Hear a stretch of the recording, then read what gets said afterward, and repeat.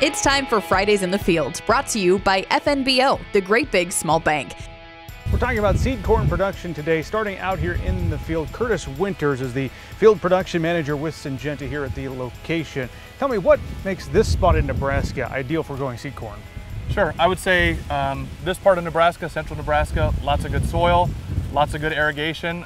With the Ogallala Aquifer here provides us with an abundance of water. And I would say third, a lot of good growers to work with. We grow seed corn all the way from Chapman down to Hastings, Nebraska, and throughout we partner with a lot of local growers and a lot of good bays here. Now, as we sit here, kind of the first week of October, you're actually wrapping up harvest. When did you begin? So we started on October 7th. We've pretty much been picking almost every day. We ran into a couple spots where the corn wasn't necessarily dry enough, and so we had to wait for the corn to dry down. Thankfully, we had pretty favorable weather. Usually this time of the year, it's starting to cool off. But we've had some warmer days that helps the corn dry down. For those not familiar with this process, might surprise them, the moisture you're trying to, when you're picking the corn, what moisture is that? So it depends on the hybrid. Each hybrid is specific, and we do studies to know which ones are sensitive to drying and how much heat they can handle.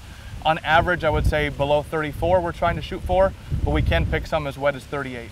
Let's talk about the logistics of harvest. You've got the pickers, the carts, and the semis out here. How does all that come together? Sure. So we partner with local farmers, and we contract them to get the equipment, and then they pick our seed corn acres.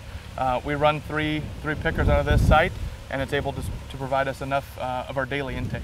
Kurtis Winters joining us as we're out here in the actual seed corn field. And up next, we're going to head to the facility where they make all this come together to become seed corn. We're now inside the plant, and joining us is the plant manager of this location, that is Ryan Petr. Appreciate you sitting down with us, Ryan, and giving us a full overview of what happens. And as we saw in the field, of course, the trucks leave, they travel a couple miles down the road, and the corn comes here. What comes next once it's offloaded?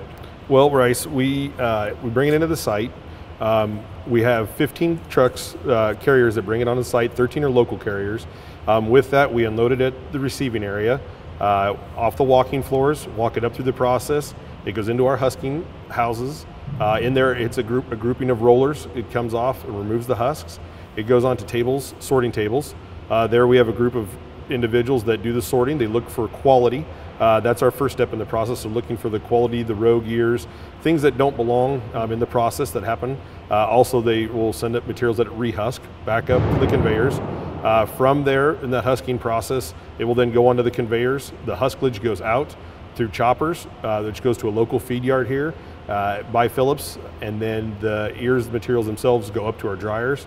We fill the dryers to a certain depth to maximize the quality of drying time per units per hour, and then from there we will shell the material, going through our sheller building, going through the bulk storage. We have about 1 million units worth of bulk storage, so we'll get that filled before the end of the season, and then we'll be ready to start packaging. It'll look like the box behind us leaving this facility. How yes, about that? It will. Yeah, it will. So yes, we'll put it in wonderful looking boxes like that behind us, get it ready to go to the sales.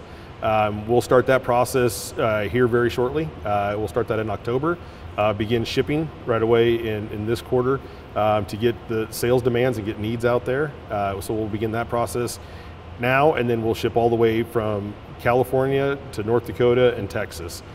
From this specific site. We do have other corn facilities in Waterloo, Nebraska, and Lone Tree, and Iowa, and then they have their own distribution areas as well, where they'll ship products and materials. One of the things we learned with Kurtis in the field was the moisture that they were picking corn at, and of course the drying process here at the plant is an important step. What do you bring the corn down to drying before you shell it? So we have a goal of 12.5% to 13.5% moisture. A little variation on that, but we really try to keep tight to that.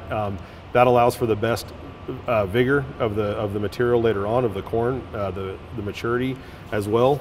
So we'll definitely stay focused on that. So usually 4 to 4.5 hours per point for a lot of our hybrids is what we're looking for through our dryers and our shelling process. So that's where we try to focus. You talked about quality. You mentioned that a couple of times in reviewing the process. Obviously that's an important step in everything that you do here. How do you maintain that? Yeah, so we spend a lot of time focusing efforts. We have a process at the beginning of the season and at the end where we speak specifically about quality and what the site themselves what they're seeing. So we do have 40 employees here that take a lot of pride and ownership in what they do. They're part of the local communities, and so they really stay focused on quality of the product that they put out, because basically their name is also on the bags and materials that we put out through here. So we spend a lot of time focusing on that. We have a lot of good relationships with our research groups, SPR, trialing, those types of individuals that put data together for us to help direct us on how we should dry, what we should be looking for, specifics in the field when they're doing the growing part of the process, and what that looks like. We also, here at the site, have quite a bit of automation and modernization that we've been going through. And so with that, there are checks that are being built into the processes that help us identify quality issues before it gets out to the door. Ultimately, we're trying to avoid anything that goes to the customer that doesn't have the stamp on it of seal for Syngenta. Has to be pretty cool for you as the plant manager, but also those 40 year-round employees. You know, the seed corn you're putting into bags or bulk here, ultimately it could be planted just out your front door here in what certainly a heavy corn producing state that is Nebraska. Yes. Talk about that and the pride that you and the employees have in that. Yeah, so I would definitely say we're also part of other community involvement with the communities close by with Aurora and Phillips. And so as we develop relationships with those areas and those entities, we also have 30 growers and 10 landlords in the area that we partner with. They can see the value in what they have on the farm and on the acre, as well as how we try to join the community and be a part of that. So there is a sense of pride and ownership in everything that they do with that, and they can see it as we have events in the area. So I asked a similar question to Kurtis out in the field, but what's your favorite part to being the plant manager? Probably the people along with the process.